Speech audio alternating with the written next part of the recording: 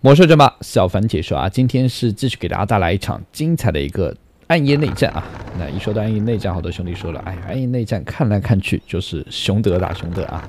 那这场比赛还是说打得非常精彩，而且不一样。那看一下，两位选手是出生在了 AZ 亚马逊。这张地图啊，左下方蓝色的暗夜精灵选手就是 Lilith， 那地图右上方呢，黄色的暗夜精灵选手就是卡号啊。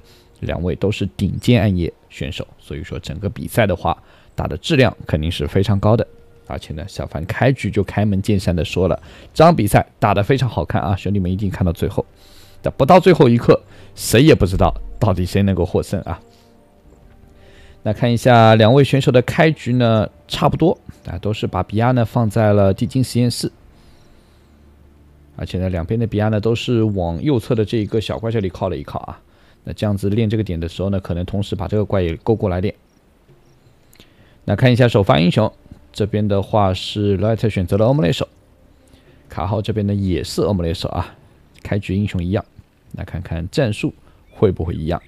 那喜欢小凡解说的也是希望兄弟们能够给小凡点个关注，点个赞，在这边的小凡也是感谢一下大家。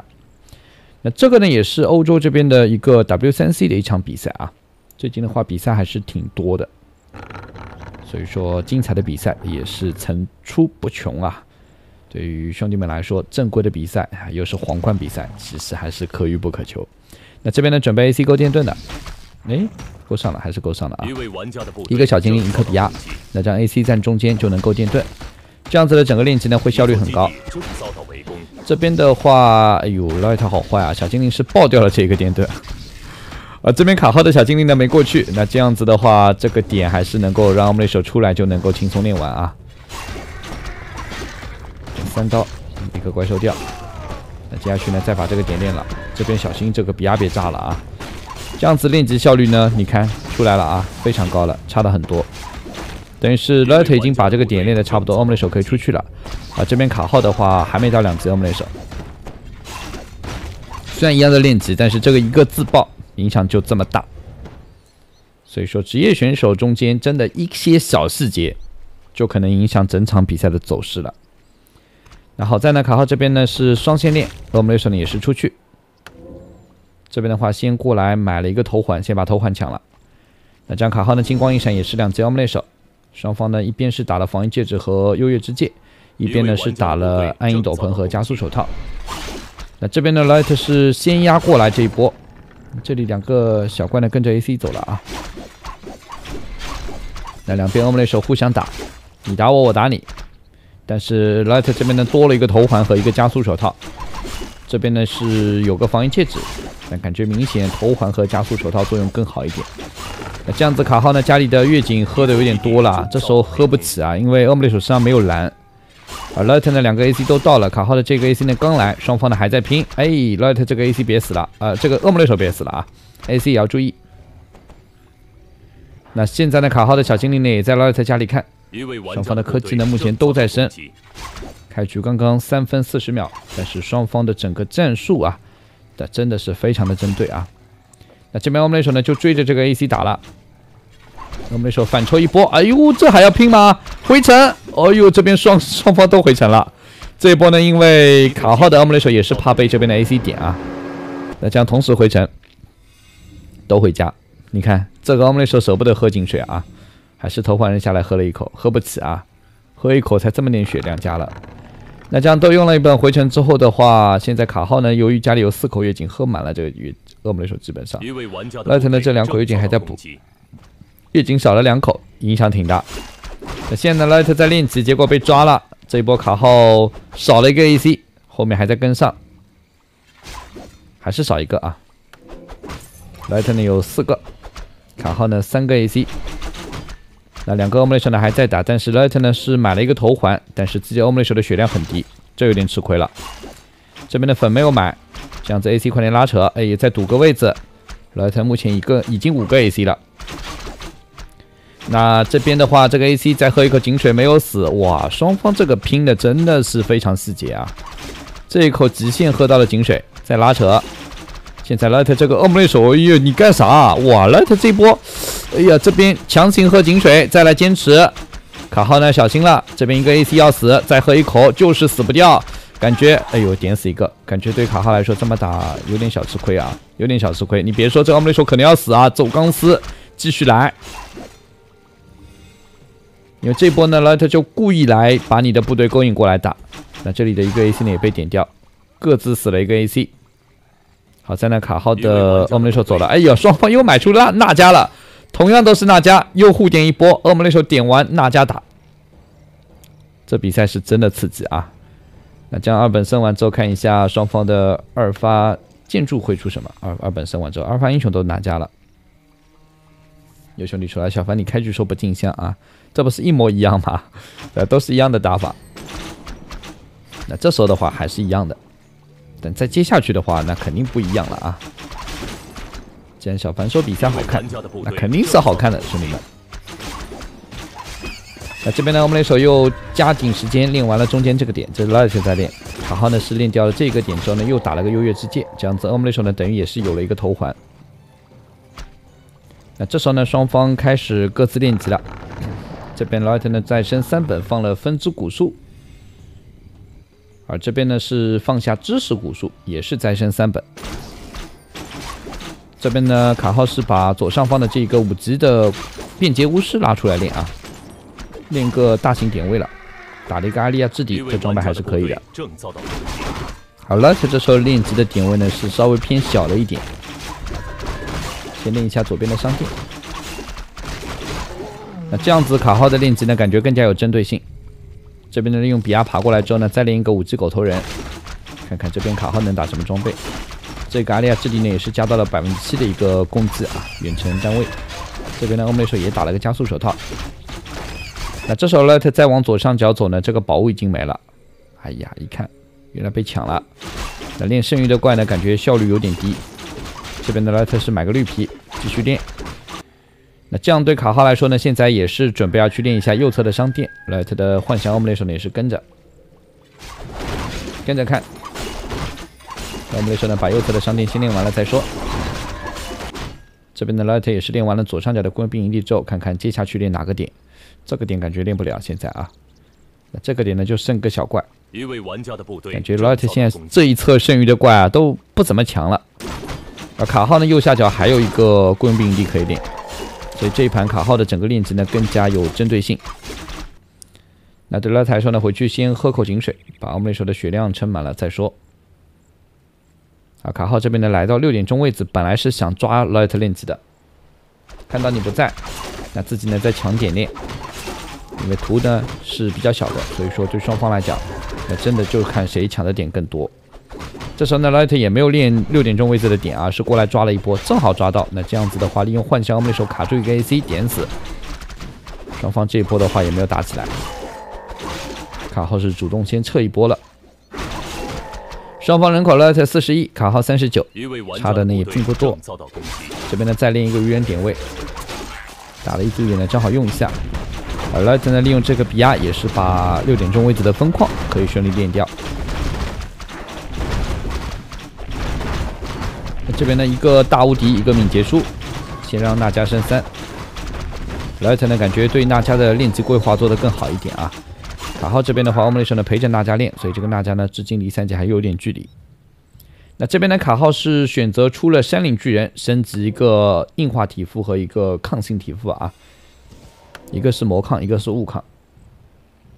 一位玩家的部队正遭。那这时候呢 ，Light 再练右下角的雇佣兵营地，感觉 Light 的点位练得更多一点了。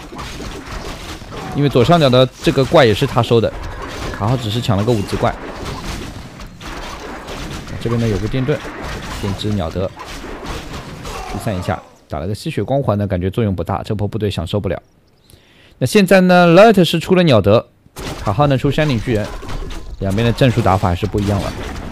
Light 呢可能是用吹风来打这边的暗夜内战，而卡号呢利用山岭巨人还是要打正面。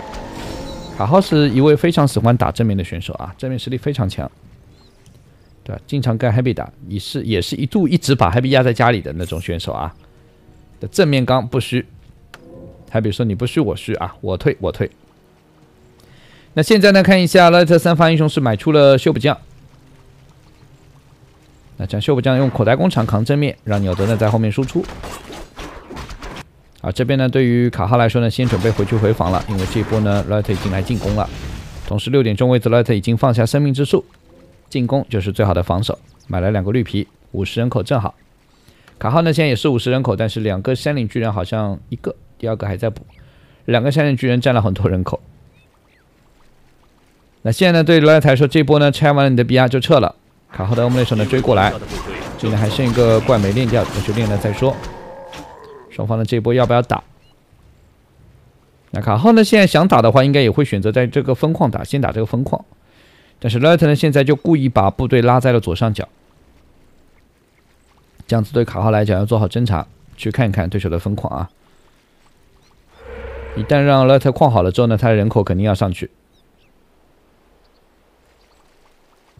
对于卡号来说呢，现在的话感觉这么绕有点小吃亏，要去练级。往左边的这个9级花岗岩去找一找。那现在呢 ，Light 肯定是围着自己的分矿塔，他不会出去了。那这里呢，看一下卡号果然是准备要练这个大点啊，我抢大点练，看看能不能打一个自己比较心仪的宝物啊。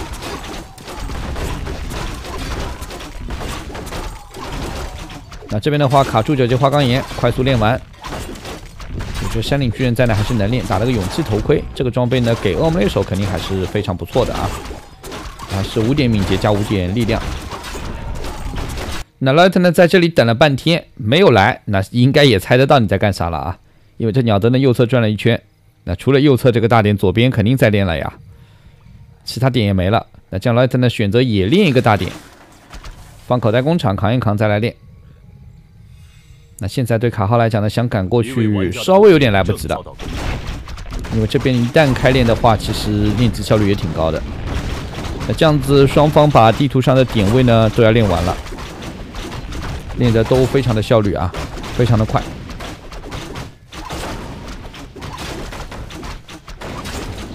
那这边的话，看一下恶魔猎手这边能打什么装备。修补匠捡了是一个灵巧头巾，5点智力加5点的力量。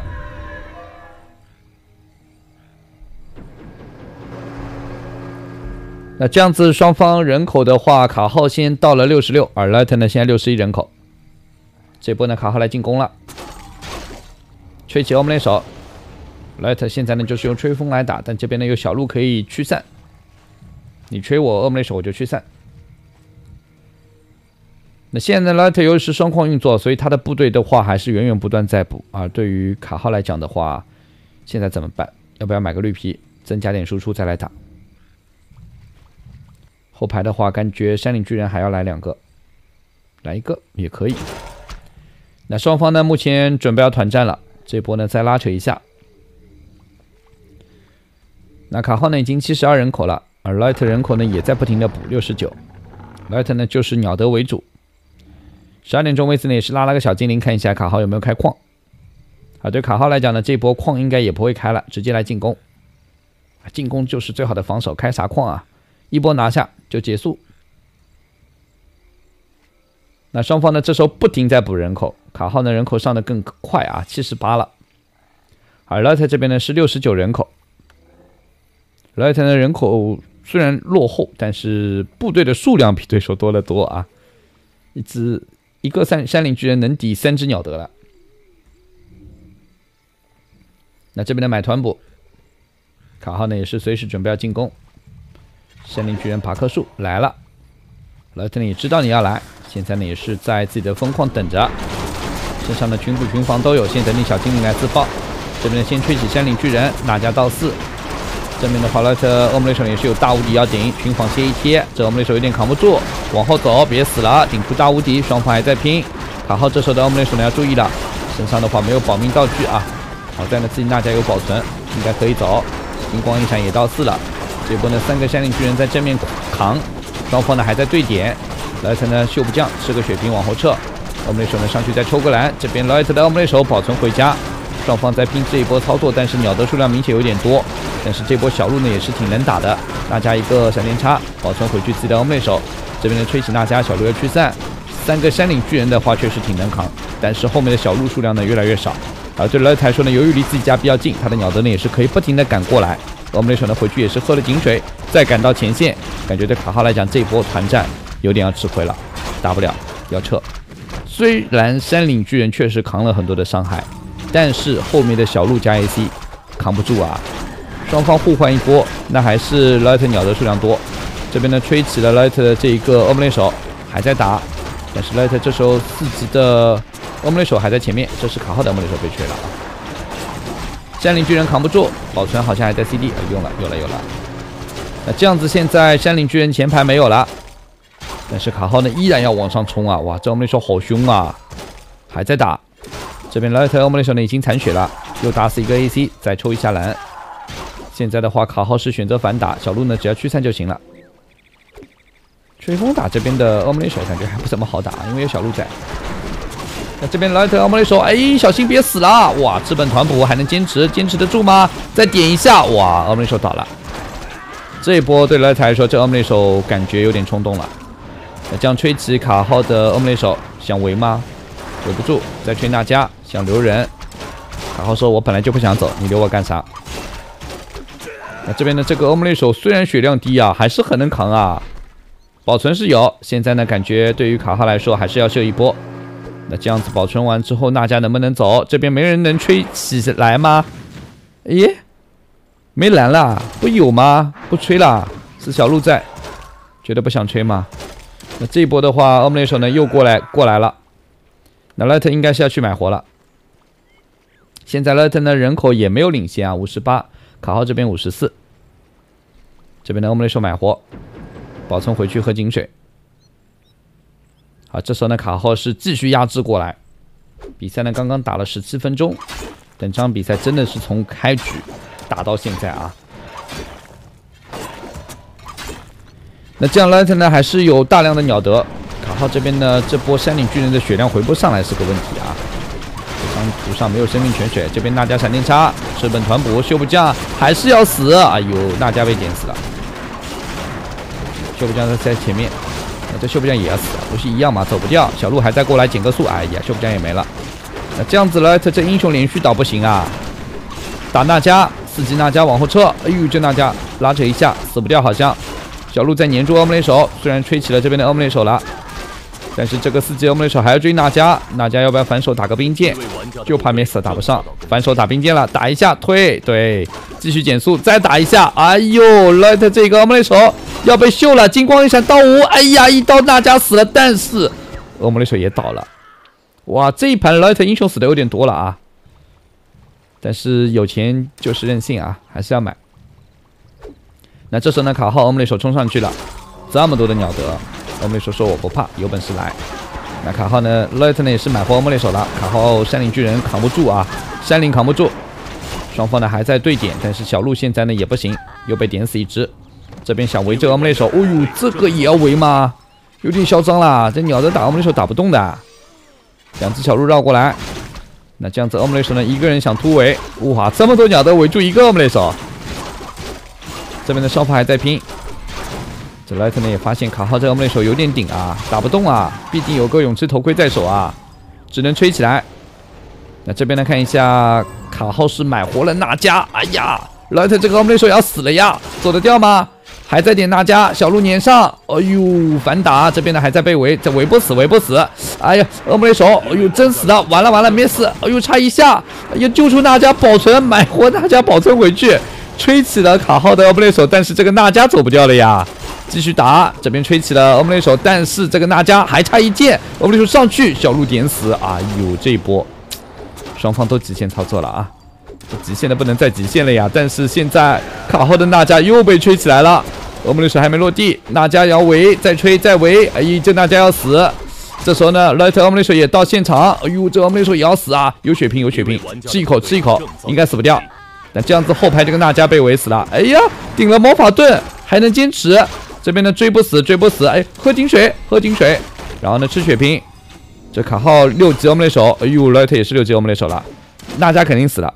还是围死了啊！那这样2个6级欧姆雷手，现在卡号没钱了呀，这就是煤矿的问题。哎，忙中出错，你自己进入包围圈干啥？哇，卡号这一波欧姆雷手死了，走不掉了。哎呀，那这样子的话，这边卡号也是打出奇迹，我们恭喜 Light， 最终呢是战胜了卡号。但这场比赛卡号打的也是非常的精彩啊，杀了 Light 5次英雄啊，只可惜真的还是那片疯狂影响了整个战局。毕竟 Light 一直在买活英雄，而卡号呢没有那么多的经济啊。那也是感谢兄弟们收看，再见。